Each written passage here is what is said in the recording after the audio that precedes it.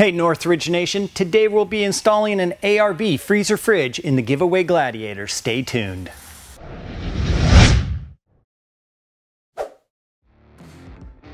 And welcome back to another video in the giveaway Gladiator build series, where we're building this awesome 2020 Hydro Glue Gladiator and we're gonna give it away.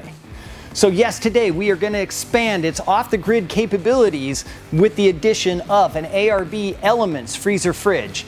And well, this is its element in the back of a truck or in an open vehicle where it may be exposed to weather. ARB designed the Elements fridge to work in a very harsh environment, and it's perfect for the back of the giveaway Gladiator. For accessibility, we're going to be mounting it to an ARB fridge slide, which will allow the fridge to slide out and make accessing your contents much easier. Now, our first thing to decide is where we're going to mount the fridge. On the Gladiators, if you have the option with the power module in the back, it's right here at the back of the bed on the right-hand side. So that's where we're going to install it. Now, this is a stripped-down Gladiator, so we don't have any power there, but we will be installing it right into the block-off plate, so pretty much in the same place the factory unit is. Now our next step is going to be to mount that fridge slide. Let's get at it. Now in mounting our slide, we want to make sure it is mounted to a firm base. We're going to mount it right up to the top of the ribs in the bed. We'll get it as close to the side and forward. Now ARB does have mounting holes.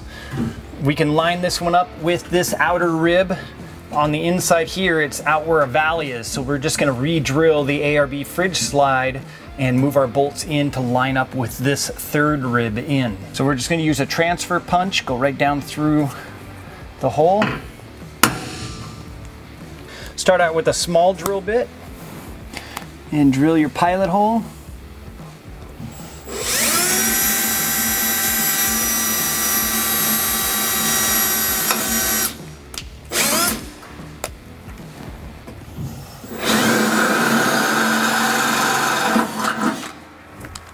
And we can just drop a bolt down in there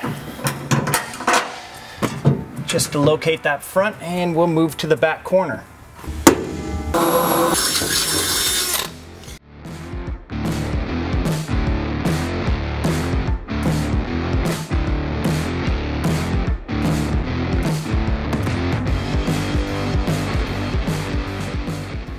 With your 4 holes drilled, we just need to drop some bolts down in and nut it from the bottom side.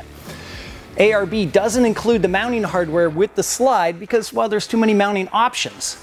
But they do recommend that you use an M8 high tensile strength minimum size.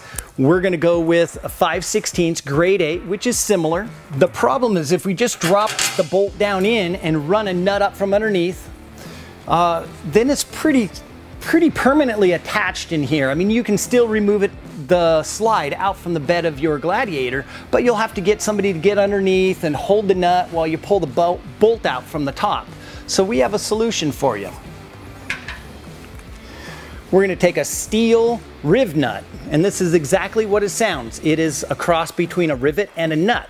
And you would slide it down in the hole, compress it just like any rivet, but then you end up with a threaded hole that we can just run bolts right down through and make mounting it really easy. And if you need to remove your slide because, well, you want to use your bed like a pickup truck bed, it's just 4 bolts, the slide lifts right out and you're good to go. All right, to install our riv nut, we need to drill out to a larger size hole. We want to make sure we use a drill bit that is the proper size. This barely fits down in.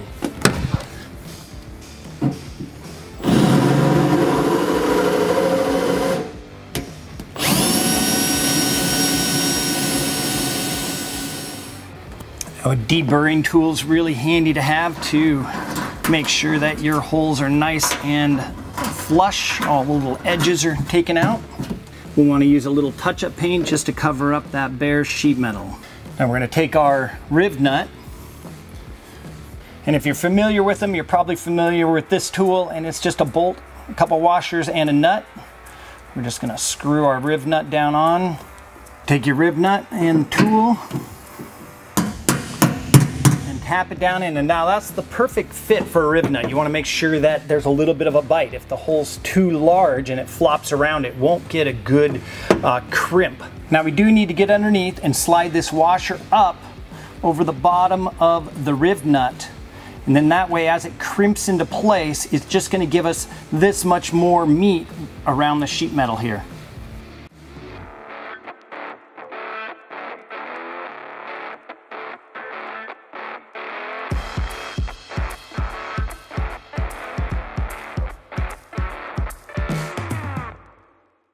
One rib nut installed, and it makes the perfect mounting point for our fridge slide. Now, if you like cool tools, they actually make a pneumatic driver for rib nuts. And yeah, not everybody needs one in their toolbox, but they sure make it easy.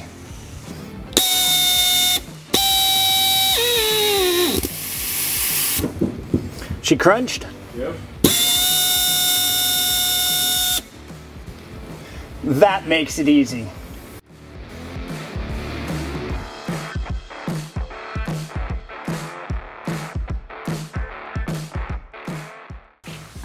Now, one thing we did notice on the Gladiator is that the ribs of the bed sit lower than this back rib of the tailgate.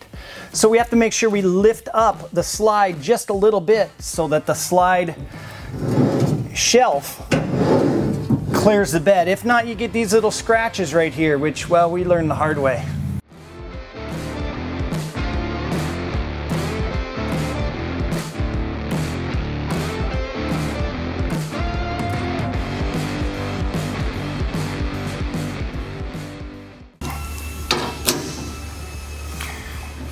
So tighten up your fasteners, and that ARB fridge slide is ready for a fridge.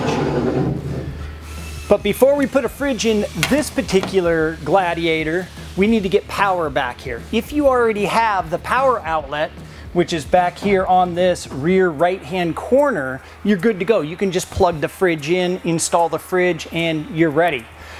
This being a very base model does not come with that, so we need to run wiring back here, and we are going to use the ARB wiring loom. These are specifically designed for the fridges. Comes with 20 feet of wire. Also comes with a surface mount socket. And so we can mount this right up here on the factory block-off panel and run the wires up front. So now we need to remove this little block-off plate, and it's just held in by little clips on all four sides, right in the center. So grab your plastic trim tools and just work it down in until you can depress those little tabs. And in from the other side. Once you have 3 sides out, it pops right out. Now the ARB Loom wiring comes with terminals for the battery end, and it does have a 15 amp fuse in it. So we're going to start up at the battery end and work our way back, because we'll end up probably trimming a little bit off of this end. Don't want to hook these to the battery yet until we have the socket done on the other end.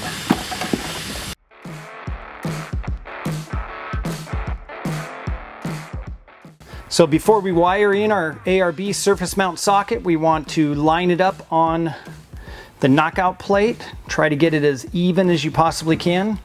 And we'll drill a hole here. And run a screw down.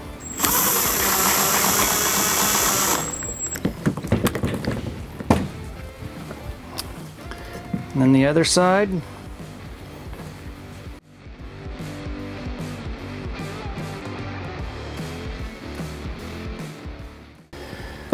Now if we look underneath, you can see the screws just barely clear this raised lip.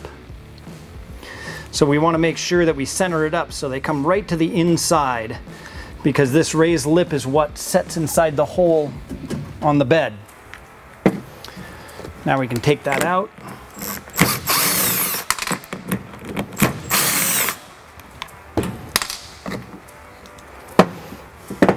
And we also put a hole in for the wires to come through. So we can grab our wire and peel back some of the coating. For the terminals, ARB includes a 90-degree terminal that they want you to crimp and solder. We find it easiest just to grab a set of high-quality straight terminals and crimp them in place. Then we don't have to mess with the solder. Now grab your surface mount socket.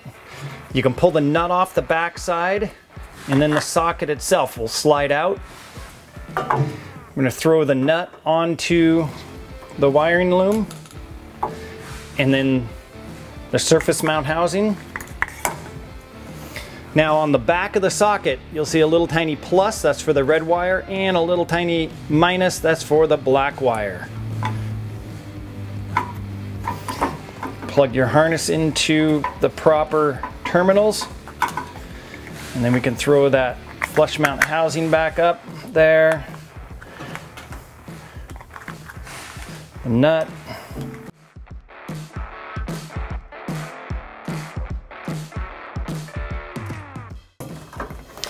I'm just going to throw a couple loops of black tape around the harness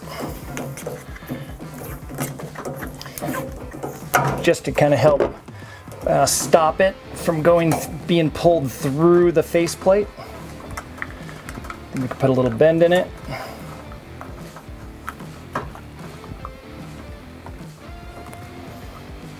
And we're ready to put our screws back in place.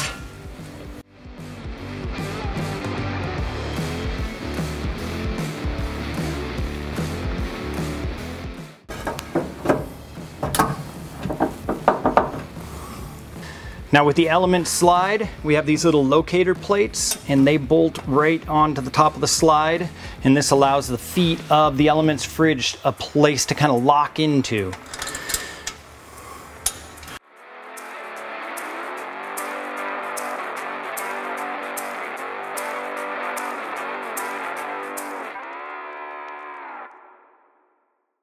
With your ARB fridge, you get two cords. You get your 110, and you also have your 1224 volt for the vehicle power. Now if we look at the end of the 12 volt cord, this end here is obviously designed to slide into a cigarette lighter socket or an auxiliary power socket, but it's not going to fit the ARB surface mount socket. What you want to do is unscrew it, unplug it. Now this will plug into the ARB surface mount socket.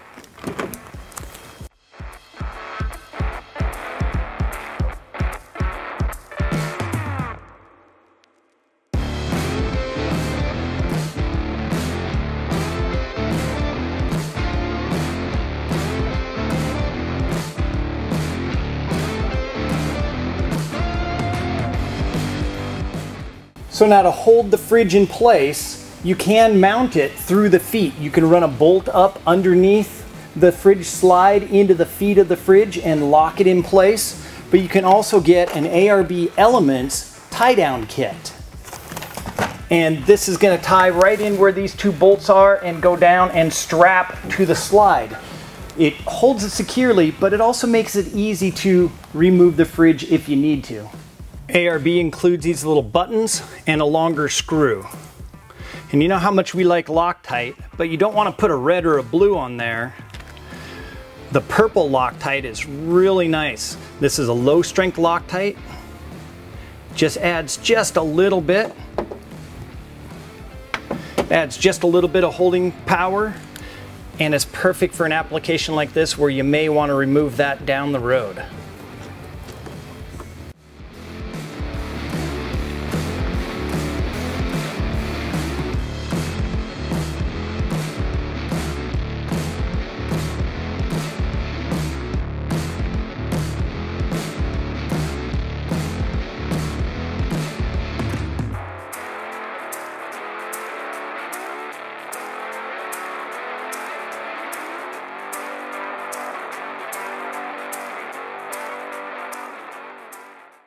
So to run your tie-down strap, go through the lower slot, back through the middle slot, and we're going to tighten it right down to where we're almost to the buckle. Now we're going to go through the upper slot, flip it around, and we're going to go through the lower slot. Hook the tab onto the button, and we can take our strap, go through the lower loop, and then come up the back side of the buckle and snug it down. Now to get rid of this tail, just go ahead and slice it and take a little heat.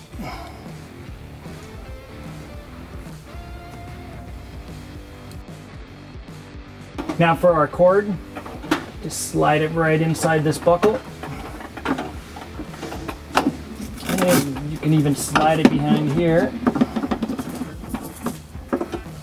Plug it in. And then tighten this down.